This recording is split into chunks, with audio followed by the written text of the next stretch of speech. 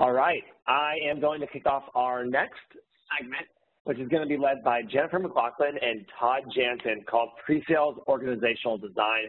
I'm really excited for this one. I've gotten to know Todd through PreSales Collective fairly well, and at Salesforce, Jennifer has an amazing reputation. So I'm really excited for this one today.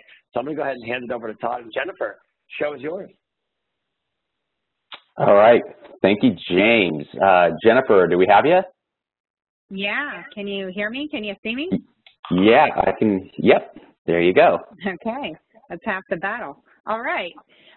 Well, thank you so much. We appreciate the opportunity to speak to you guys today on pre-sales organizational design. So my name is Jennifer McLaughlin. I lead our retail and consumer goods solutions organization at Salesforce. Todd, I think you have one of the coolest titles at all of Salesforce. There's a global in your title, and there's also the term Q branch. I know that comes from the James Bond movie series, but can you tell me a little bit more about that? Yeah, thanks, Jennifer. So yeah, Todd Janzen, I run Q branch at Salesforce, and as you alluded, yeah, it really did stem from James Bond. But the good thing is that Q branch is actually a real thing in real life, and so Q is actually short for quartermaster, and in the Army, the quartermaster arms the troops. And in the Navy, the quartermaster navigates the ship. And it is just a perfect metaphor for what my team does within sales, right? We're not on the front lines closing the big deals. We're mostly behind the scenes helping our account teams, put their best foot forward. And so you can think of Q Branch as a digital agency within sales. We're building rapid prototypes and demos, presentations, you name it. And we'll talk about that more later, but I appreciate the intro there, and we can get right into it. Awesome. So some of you might recognize this slide if you're familiar with Salesforce. It is our Salesforce Customer 360. This is essentially our integrated CRM platform that provides a 360-degree view of all of your customers. Essentially, the circle represents all of the different domains that we can help a customer transform. Now, if you're counting and you're counting quickly, you'll notice that there are 12 little icons around that circle, not to mention that there are other functional capabilities to the right-hand side, things like AI, data, and other capabilities that our SEs need to be able to speak to. So how do we actually set up a solutions organization so that we can have our SEs show up with a consistent message in front of our customer, as well as armed with the deep expertise to talk to any one of these different domains or functionalities? We'll get to that, so this is a little bit of a cliffhanger. It wasn't always this confusing. I think it actually helps to understand where we started from so that you can understand where we're going. So this is actually meant to look like a retro slide. This is a slide from 2008. And it's an homage to the fact that when we started the company in 1999, we only had one product. It was Sales Cloud, and it offered the promise of having your sales reps use CRM as easy as it was to buy a book on Amazon. The interesting thing about when we were only supporting one product is that we actually made some really critical decisions at the foundation that set us up for success going forward to now be able to represent all of those product lines you saw on the previous slide. So Todd, you started at Salesforce in 2006, is that correct? Yeah, right at the end of 2005, yeah. Awesome. Can you tell us a little bit more about what it was like in those early days being an SE and what your job and role responsibilities were? Yeah, so, reflecting back on it, it looks really simple, right? It feels really simple. We had one cloud to sell. We were selling CRM. And I was reflecting on it this morning. Selling Sales Cloud was relatively easy, right? Functionally, it was only so deep, and most salespeople understand leads and opportunities and that stuff. But 16 years ago, we were selling the cloud. And that was actually really the hardest part of our sale, was on-premise versus cloud. And cloud was so new. And so I was just reflecting this morning, in fact, so many of the questions were like, where are your data centers? Do you have an offline version? What happens if the internet goes down? Can I have this on my Palm Pilot? Can I have this on my BlackBerry? And hopefully I'm taking some people back to those devices. But that felt like the hard part of the job. The Sales Cloud bit was really, really easy, and kind of mastery of that was super easy. And I think what's really interesting, and I hope this slide starts to overwhelm people because it overwhelmed me when I was building it. You know, there's folks on this line who, you know, maybe your company has a single product and maybe you're about to go into a second product, or maybe there's an acquisition on the horizon, or you just acquired someone, or maybe things are really starting to explode and there's multiple acquisitions and multiple products being developed, right? So kind of no matter where you are in that journey, kind of this one's for you. And so if you kind of go back to the 2006 marker there, it was mostly Sales Cloud. And shortly after that, it was Service Cloud. And then we decided to really invest in the platform. And when that platform came about, we released a coding language called Apex. And that was a way to really make and then tweak Salesforce to do whatever you wanted.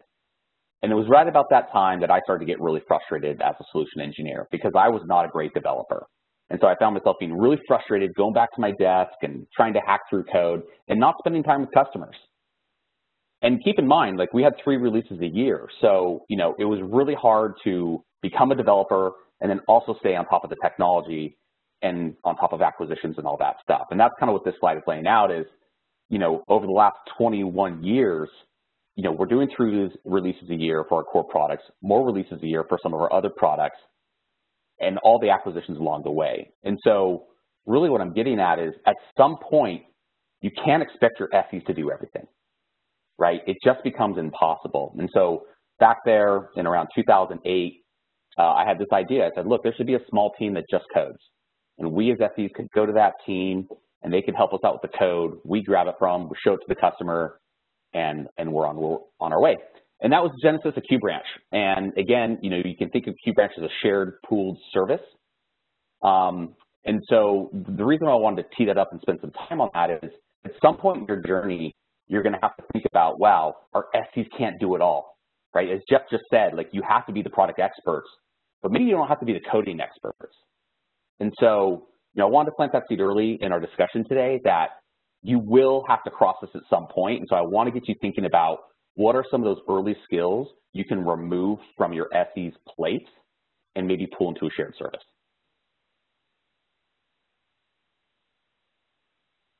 And, you know, just to give you an example of what some of those skills might look like. So this is very kind of particular to Salesforce, so I know it'll be different for everyone.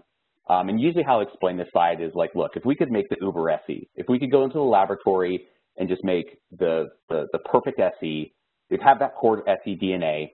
But if we go below that dark blue line, you know, we'd expect them to be developers, be great at webinars, be great at UI UX design. They would devour RFPs. They'd be great with deal strategy. In all their spare time, they'd build scalable demos and share that with all their peers. They'd make demo prep tools, right? They'd make data loaders, so it was one click to load perfect data for your demos. They'd be experts in value. They'd be great with video, and they could take some of those awful PowerPoints that we see some of our colleagues present to executives, and we could touch those up and make them look amazing. So this is just an example of some skills that aren't necessarily tied to go-to-market. You know, as Jeff was just saying, as you go around the globe, you know, you need people that are either versed in a language, a spoken language, or understand the regional nuances of that region, selling to that region. Okay, this is very different. You know, what are some of these just skills that aren't related to go-to-market that we might be able to take them off their plate? And just to kind of round this out, you know, this is essentially what I've done with QBranch over the last 13 years, is I've taken a lot of those skills that SEs don't necessarily need to be experts at, but still need to be able to access, and I've taken them off the plate. And so just kind of to sum up the last 13 years of my journey, that's essentially what I've been doing. And hopefully this is starting to get the wheels turning for some of you on the line of, you know, maybe where some of those areas are. Yeah, great. Thanks, Todd. I'll also tell you an anecdote that I shared with Todd when we were preparing for this presentation.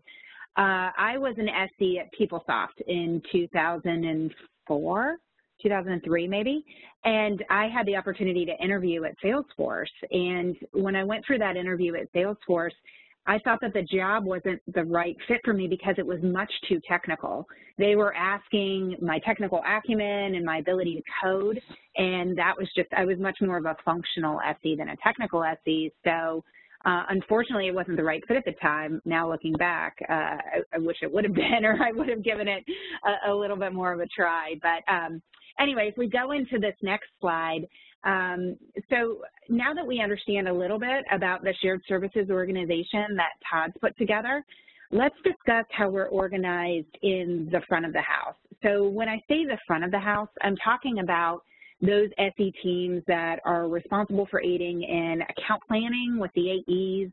They're conducting deep discovery with the customers, and they're demoing to the customer. So this is like the traditional SE role that we know and love. There are a couple of things that are inevitable in life, right? There's death, there's taxes, and the other one is that there is a yearly go-to-market shuffle amongst the Salesforce sales teams and how they're going to organize in going to market. So when I first joined Salesforce 9 years ago, we were really focused on industry. And the pendulum is always swinging at Salesforce. So we were focused on industry.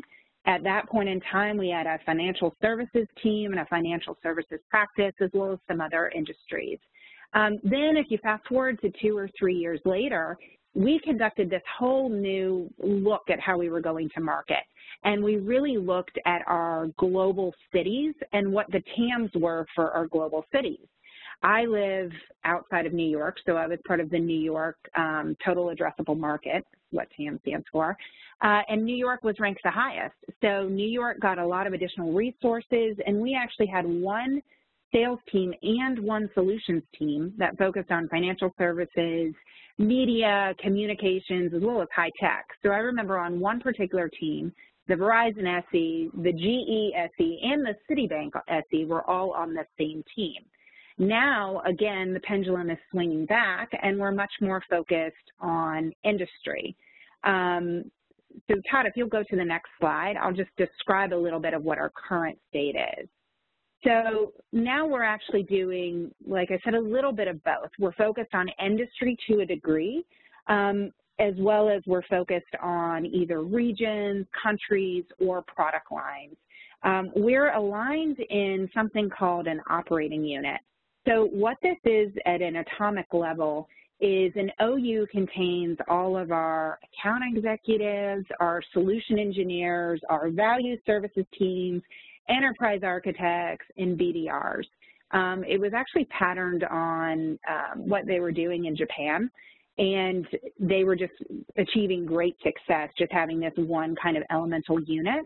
So that's the way we're currently organized across the company in terms of this operating unit. So in the next couple of slides, before I'll turn this over to Todd, but in the next couple of slides, I'll talk about some considerations to think about as you're organizing those teams that are really across the top of the gray line.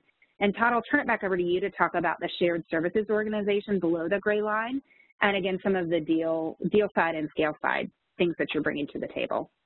Yeah, and I think what's interesting is, depending on where the team is in the world, this is going to vary, right? So in the U.S., we all speak English, and so we can primarily align by industry.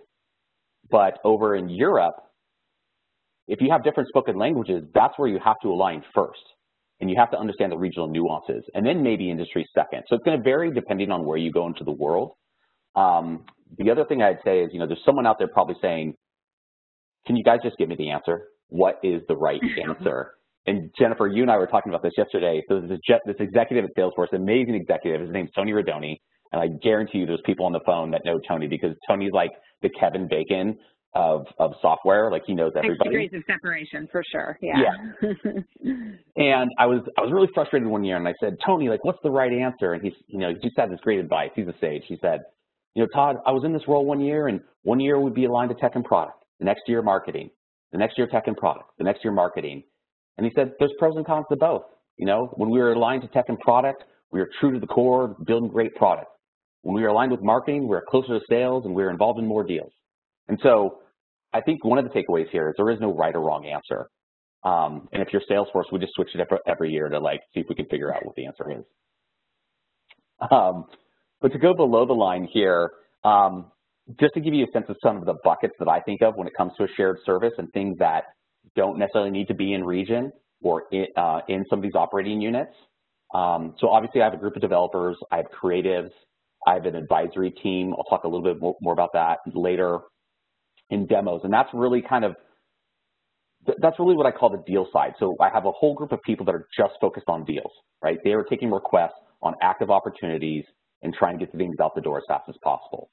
The other side of QBranch is scale, and that's the repeatable demos, that's demo prep tools, and the knowledge and enablement that goes with it. And so for anyone that's thinking about starting a shared service or has one, I think you'd all agree with me. I love that scale bucket. I think you start there. You can put 1 or 2 people there and make a huge impact on all your global SEs.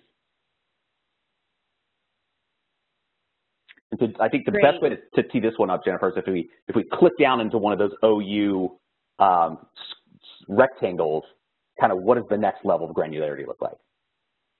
Yeah, sure. So pooled versus aligned, and I think that that's a really poignant commentary that Tony Rodoni had offered, right? Pooled versus aligned. Well, I run a little bit of both in my teams. I have around 200 people in my organization, and so I have a bunch of different types of solutions teams that all roll in through me, and they're aligned. Some are aligned in a pooled basis, and some are actually aligned resources aligned to a specific account or a specific AE RVP. So if I talk a little bit about what are some of the considerations for each of these, when we think about aligned, and I'll just give you an example of some of my teams which are aligned versus pooled. Aligned are those SEs that are owning the customer narrative, right? They might be ones that are working deeply with strategic accounts. These were also our walk the halls SEs in pre-COVID times, right? They're really aligned to the customer's objectives and sorry, my dog was about to come in, really aligned to the customer's objectives and what they're trying to strategically accomplish within the year utilizing Salesforce products. Now, when we talk about our pooled resources, some of the considerations can be either complexity of the kind of the sales motion, or actually the deeper expertise. So if I look at a couple of my teams which are pooled, my specialist teams, which have deep domain expertise in areas like application development or customer service, those folks are pooled. As I mentioned, I run a national team, and so these folks are also geographically dispersed.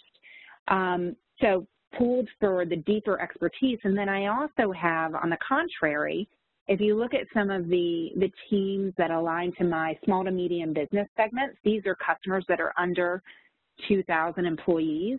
Those folks are also run within a pooled format.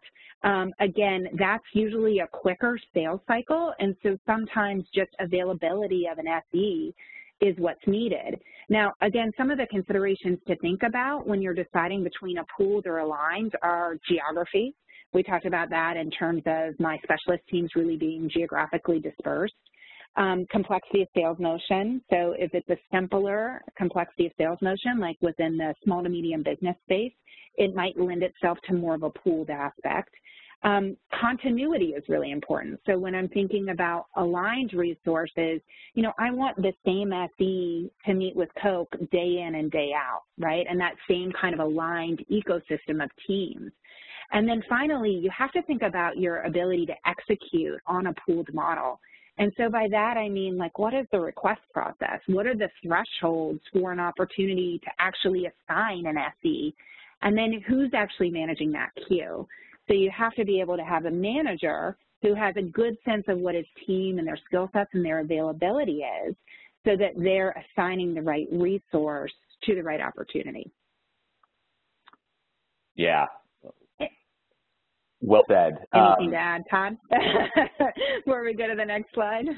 Yeah, no, and so here's the thing, and here's a little bit where I think, you know, I have to be very aware of all the changes that happen every year, especially with your organization, Jennifer, but it doesn't necessarily change how my team operates. And I think, you know, if I could, you know, kind of put a pin in that, you know, a takeaway for this presentation is one advantage a shared service has is, as the world changes every year at Salesforce, my team continues to serve the SEs on the front lines, right? There's very little disruption in my team, right? We're still here, we're still shared, anyone can access us. And so I think when it comes to disruption, that's what I love about my job is we're constant. SEs don't have to worry about who's going to help them out with their code or their presentation for their next demo. We're just there. Last thing I'll say here is, even though we are a giant global pooled resource, we are starting to align more to those operating units. So at the top there, you'll see advisory and strategy and industry SMEs. It really does start to make sense to have people in my organization aligned to the operating units. One, so like Jennifer, you have a single point of contact who you can go to on my team. Right. And that person acts as a wayfinder, right? And they can help enlighten your organization on all the things that we offer, because that's often a challenge too. What does QBranch do? You guys do that? But so that's kind of a shift we made over the last year, and I think it's really important that we start to align more there. And that when I say sure. we need to align more there. Yeah. And, just some more commentary on that. The ability for, Todd, for example, to have a couple of point people that are aligned to specifically my team, they can also go deeper in those areas that my retail and consumer goods customers care about. So retail and consumer goods customers, we've seen a huge surge in commerce recently and in the selling of our e-commerce platform. A lot of that is because, stores aren't open, right? So there's a lot more traffic going through our e-commerce systems. So if somebody on Todd's team is really aware of that trend, then they're also helping us address that trend with, some of the demos that they can provide and some of the scale that they can provide. So it's not the complete Wild West when we talk about pooled models as well. There's something that I like to say is kind of like a light flavor of alignment. That's in all cases considered, we're going to go to this resource, for example, within my customer support team, but I have the ability to pull in others, again, based upon availability or deeper domain expertise in certain specializations. Yeah, I was seeing a question here, Richard Rose, good to see your name on here. Just about, how as companies get bigger, like storytelling becomes a big part of the SE job. And it's a bit nuanced here, but I think it's an important point, right? When I'm aligning someone to your organization, Jen, they do need to have retail and consumer goods experience and build that knowledge. But I think what's really key is, and the little triangle here is supposed to represent that, they come up with a killer story with your team, they need to very quickly then swivel chair to some of these resources to build the demo assets. And so I think, that's why I've kind of shaped this the way I have is time is of the essence in pre-sales, right? And so, that alignment to your org and then alignment to the people that can build has to be very fast. Yeah, for sure. All right, so one of the other considerations is generalist versus specialist. So I mentioned that my specialist SEs, those are the customer service SEs, the application development SEs. I would even term our enterprise architects as specialists. But I'm also talking, if you can abstract just a layer away from that, just a typical SE, I think you have to determine when you're looking to hire, are you looking for a generalist or are you looking for somebody deeper that is a specialist, even if they sit on the same team. So when I'm talking about a generalist, as you think about these really mature accounts, so an account like Coca-Cola has been a Salesforce customer since, I believe, 2010. I might have that date wrong, but they spend a hefty amount of money within Salesforce, and they're very penetrated on a lot of our different product lines. So it makes sense for the SE that aligns to Coca-Cola to be able to speak to that entire, and this is a Salesforce term, C360 narrative. So that was the original slide that you saw. It makes sense for the generalist on that account to be able to navigate the account, really quarterback anything that needs to be done for that particular account and pull in the right domain expertise on the back end. So some of these really mature accounts like a Coke, a Pepsi, a Target, a Walmart, I would actually be looking to hire more of a a well-rounded SE that can tell that story across varying different product lines and just can also speak to varying different business owners within that customer. Now, if we look at, on the other side of the house, a specialist, the way I like to term specialists is that they are both lifelong learners and lifelong teachers. They have an intense need to go very deep into a subject, and they also have a need to enable their other team members. So we also ask our specialist SEs to enable the broader SE org on topics. So as we're either organically creating new products or acquiring new products, we typically look to our specialist organization to get everybody smarter on those domain pieces. So if you go to the next slide, great. And this is, we're coming near the end, so we would welcome any questions. But, I think, and when you think about a balanced solutions team, I think that's something you really have to ask yourself. So knowing all of those considerations, knowing that, Todd's team is actually taking this complexity around being so technically adept, he's taking that out of the hands of the frontline teams. So I think you really have to ask yourself, do you have a balanced solution team? And by this, I don't visibly mean what you can see in terms of a diverse solutions team, but I'm actually also talking about diversity of thought. A couple of years ago, we were doing a hiring surge, and I remember my boss at that point in time said, you know what? And this is not to offend anybody who is an Oracle SE, but he said, you know what, we have touched all of the Oracle SEs that are open to coming here, that want to come here. We have to find new sources of places for our candidates. And really, he was right. But B, if you have a solutions team that is made up of 7 people that all look the same, that all came from the exact same company, that's not a balanced solutions team. So what we've really started to do in the past years is to look at different areas of hiring too. We're looking at industry experts. I, for example, like I said, run a consumer goods and a retail team. I have an SE, and she's actually one of the best SEs I have on my team, that used to sell luxury handbags. So she came from industry. She was really well-versed in retail, and is now doing her thing as an SE. Some other places to look for potential hires or customers, right? Customers that have either used Salesforce at that customer, or, maybe they just have line of business knowledge. That's really powerful to couple with some of the deeper expertise on your team.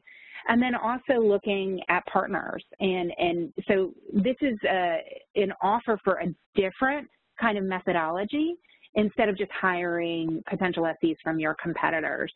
So Todd, I know that this is also really important for you and for your teams. How do you feel about a balanced solutions team? Yeah, it's huge, and I'll give you some examples. And so, 13 years ago, we started QBranch, and we took that coding requirement away from SEs.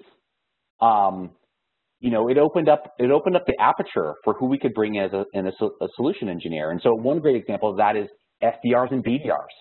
When all of a sudden you didn't need to code, we had a great migration of SDRs and BDRs, which have become some of the top SEs in the company, and frankly, some of the top SE leaders in the company. So that's been awesome to see. I think another example, going back to the diversity of thought, right? Some people think, they see the diversity word and they start thinking about all the check boxes that they got to check and, the shape of their team. And you nailed it. It is diversity of thought. And I'll give you an example. It's a bit embarrassing. Thankfully, it happened a long time ago. But we were working with a really large media company, that's hard to do business with. You could probably figure out who that is. And we had a big opportunity in front of us. So someone assembled, quote unquote, the best and the brightest to come up with a solution. So we were all there in a room for a couple of days. There was 13 of us. And it was around helping a mom plan a birthday for their child. And so we thought we had something super hot, and we were really excited about it. And I wasn't in the room, but this is the feedback we got. So they sat down with the stakeholder, And they did the presentation. They said, well, what'd you think? And she goes, I think it sounds like 13 guys got in a room and came up with this story. And she was totally right. And so, you know, look, again, it's just one example, but, you know, what we were really missing in that room was diversity of thought, right? And to get diversity of thought, we needed a diversity of people, and we clearly didn't have that. And so I think these are examples, and really the point here is, you know, Jen, as you specialize and you pool resources in your org, you open up that door to non-traditional hires. When I take some of those requirements off your team's requirements, that opens up even a greater ability to bring in non-traditional hires. And I'll leave you guys with one example. I just brought someone into my organization who had been in hospitality her whole career. She'd worked the front desk of a hotel for a very long time. And here's what I've learned. If you can work the front desk of a hotel, I can put you in front of any executive, and I can put you in front of any salesperson in the world because you've seen it all. So anyway, I just wanted to throw that last anecdote out there. For sure. Yeah, so in summary, what you've heard today is a couple of different things. We've tried to give you an example of how we think about organizational alignment for a solutions engineering team at Salesforce. I think one of the big nuggets is early on, Todd and his team, he was able to set up a shared services organization, and that just having that as the foundation has really just opened up all kinds of possibilities for us in some of the field teams to organize the way that we see best for the customers, for our geography, and for our different product lines. We also talked about some of the considerations to think about when you're thinking about how to organize those field teams. So some things like, do you go pooled versus aligned? Do you hire generalists versus specialists? And then really looking and asking a hard question about the complexion of your SE teams and making sure that you're providing diversity of thought as well as that, you know, deep product expertise to the table. Well said. And I think we're ready for questions, right? I think we're ready for questions too. Thank you, Todd and Jennifer. Super impactful. We actually have some really nice conversations happening inside the chat and in the Q&A during that session. But I want to take it back to the hospitality item and talking about non-traditional hires. Todd, I actually took your comment to heart because I worked at a front desk and ran a VIP program, so I'm glad to hear that you've been hiring that profile. I think the idea of non-traditional sources continues to be on top of mind for pre-sales professionals. Jennifer, you mentioned it best, like talking to someone who sold handbags, right, and be able to put them into the SC world. Can you guys maybe expand any bit further on where some other sources of success around non-traditional hires has been? And then potentially, like, what have you and your teams had to do to make sure that they learn, you know, the Salesforce product set to be able to articulate value effectively? Yeah, sure. So I'll start, and then I'll flip it over to you, Todd. So, you know, another great source of non-traditional hires are teachers. Teachers, whether they come from the software space and they're trainers within other companies, or honestly, whether they're teachers. That same boss that I mentioned during the presentation used to be a math teacher, and he was a math teacher for, I think, 7 or 8 years before he moved into the world of software. That really shows a love of teaching, a love of learning, and a curiosity. So teachers are other great sources. You know, I'll also say, as I think about some of the other industries that we have at Salesforce, as we go deeper and deeper into industry products, you really have to start thinking about, you know, taking people from those spaces. So we have a health cloud now. Do you think about hiring people from the healthcare space that don't have any software experience? Because they can actually provide that, you know, walk in my shoes about what it's like to use the product. In financial services, I know my peer over there is actually hiring people, again, that don't have Salesforce experience, but that can speak to wealth management, because that's such a critical need and a product set. So I think you can look at, especially as you're getting into these deeper industries, you can look at, you know, what you really need to speak to. I'll also say that my one of my pet peeves working at Salesforce.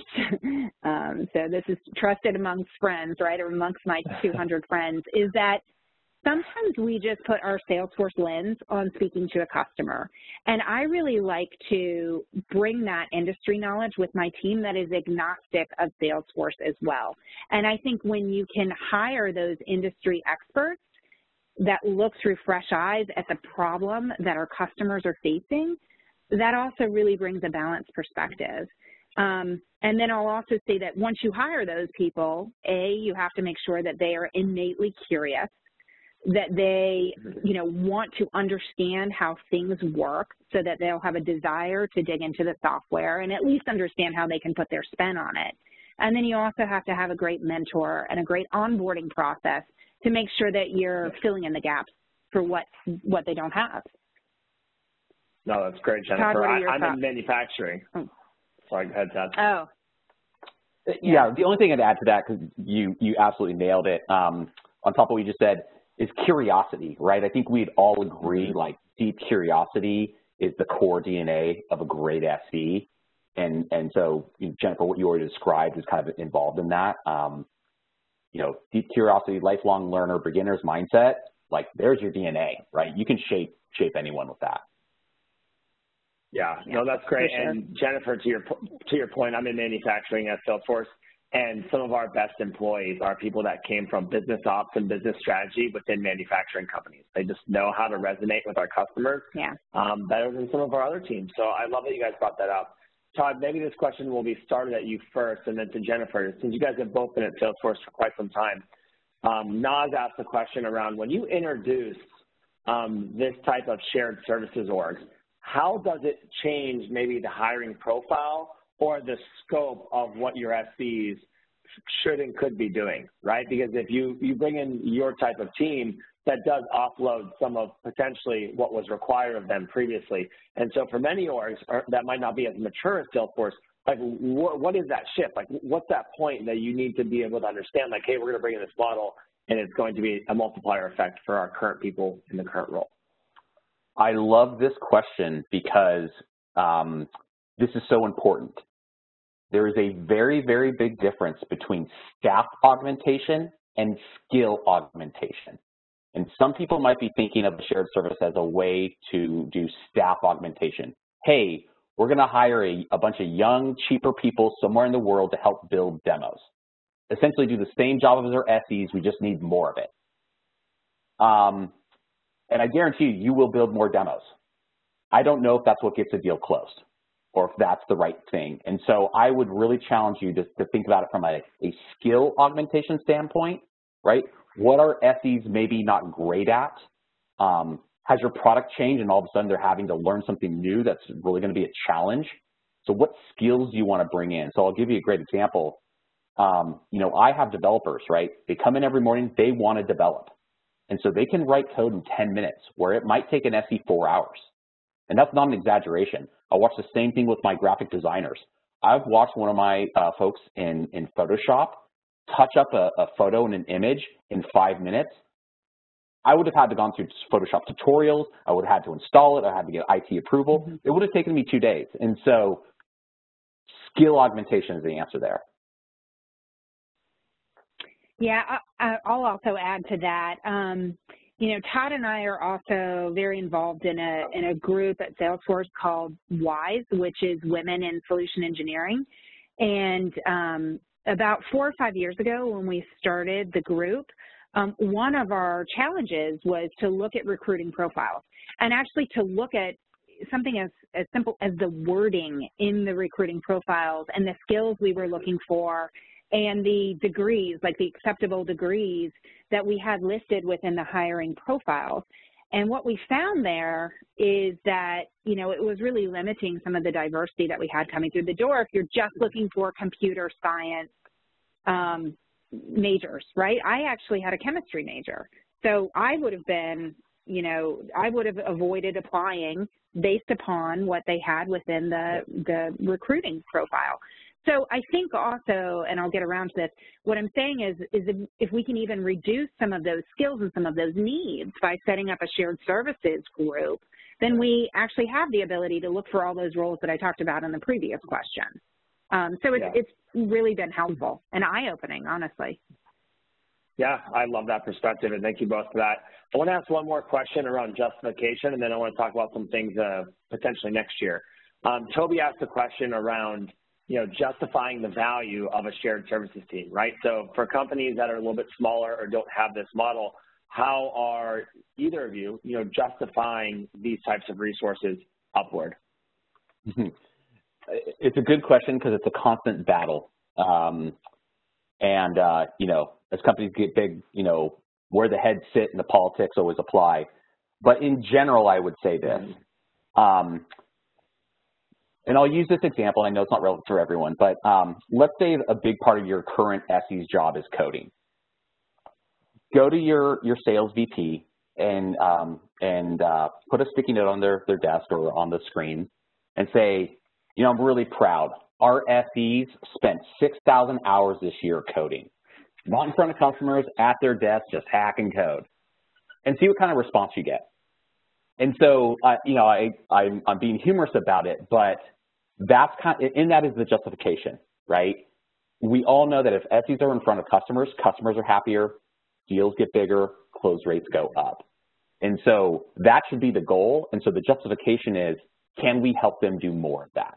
And so in that package, it's that simple. Here's the other thing that I always coach people on, and it's not this simple. When you start a shared services team, go to finance and try to get a 2-to-1 ratio, meaning, hey, the cost of some people in the shared service, we could get 2 of them for the price of, let's say, an SE, because some companies just ahead. And what I found is, you can take some more junior people in their career. You can hire people in other parts of the world for a much cheaper rate to do the coding than you can an SE. And so if you set that up early, you take this do we hire an SE or this shared services person? If it's 2-to-1, you're going to do yourself a huge favor. Perfect. Yep. Jennifer, anything to add there? I think he encapsulated it pretty well. The only other thing that I think about, and I'm actually trying to push more of it into Todd's team, is repeatability. So yeah, there's the coding and the helping with the custom demos, but then there's also, my team is big enough now that somebody in California might be doing the same type of demo as somebody in New York, and they might not be talking together. So if we can have a consistent demo org or demo environment that bakes that consistency into the process, again, that frees up my SE's time to meet with the customer. And honestly, customer-facing time is the metric that I look at. I look at customer-facing time. I look at hours to code, and hours that they're spent customizing the demo. And whenever I see that hours of demo customization is out of whack, that's when I try to say, okay, does Todd need more headcount? Because my SEs are spending too much time customizing demos instead of in front of customers. So it's great that you're looking at data like that, and I think it's a good transition. So as you mentioned, you're pushing for Todd to get a little bit more resources, but are there any major adjustments or minor adjustments that you're looking to make for your model for next year? Yeah, and I kind of alluded to this going into, or at least during one of the slides in the presentation. I'm looking at what can I do for my really mature customers. So I've got a handful of probably 5 to 10 customers across my team. These are folks like Home Depot, Lowe's, Pepsi, Coke, Procter & Gamble, Walmart, Target, the behemoths within my industry. It requires, as I indicated in the presentation, a generalist type of SE, but I'm also looking at, sometimes in Salesforce, we look at things in yearly spurts. How much, and that's the way our sales teams look at it, how much ACV will I be able to accomplish this year? I think we have to take a long game look with our SEs, especially because we want consistency with that. And so I'm trying to look at more of a length of time. And I don't know, I don't have it all developed yet, but really looking at what kind of SEs right for this type of role, because it's also, if you think about how mature these customers are, they already have a lot of their product. Are they utilizing a lot of our product? That is another key metric that we need to make sure that our SEs are emphasizing. So it is kind of a blend of a pre-sales role as well as a post-sales role, and that takes a generalist type of SE, but also a little bit of a different type of SE. So I'm looking at possibly implementing and adding a couple of those types of SEs to my organization to really align to those more mature accounts. That's great, Jennifer. Todd, and I really appreciate that perspective. So Todd, let me ask you a question here. Is there anything else that you'd like to be doing with QBranch that you're not doing today? That's a great question. I did see a question earlier about what does the ratios kind of look like, and I'll just quickly answer that. In the beginning, we were about 20 to 1, so for every 20 SEs, there was one of us. I'd say at this point in our history, we're probably closer to 30 to 1. And frankly, that's because we focus on scale a lot, so we're constantly trying to put ourselves out of a job, but our product is also getting better.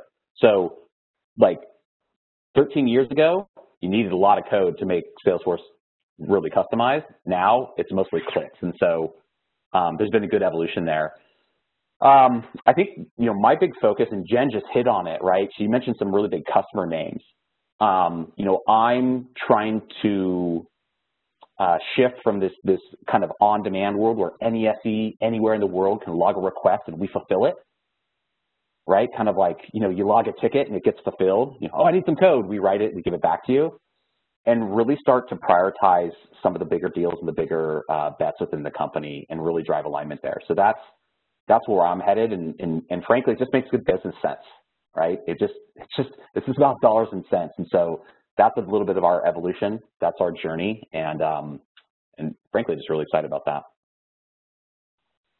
I like that. Maybe one question for both of you just quickly, because we're almost out of time. In terms of comp, right? I've seen a couple questions here on comp, right?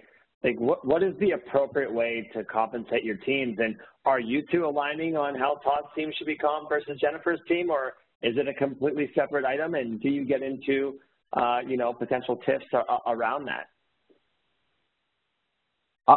I'll start with that, because Jennifer, your answer is going to be more challenging, because there's nothing more complicated than SE comp. We'll throw that out there. For sure. I made a decision. Constantly. Yeah, I made a decision many years ago to not have my team comp like SEs.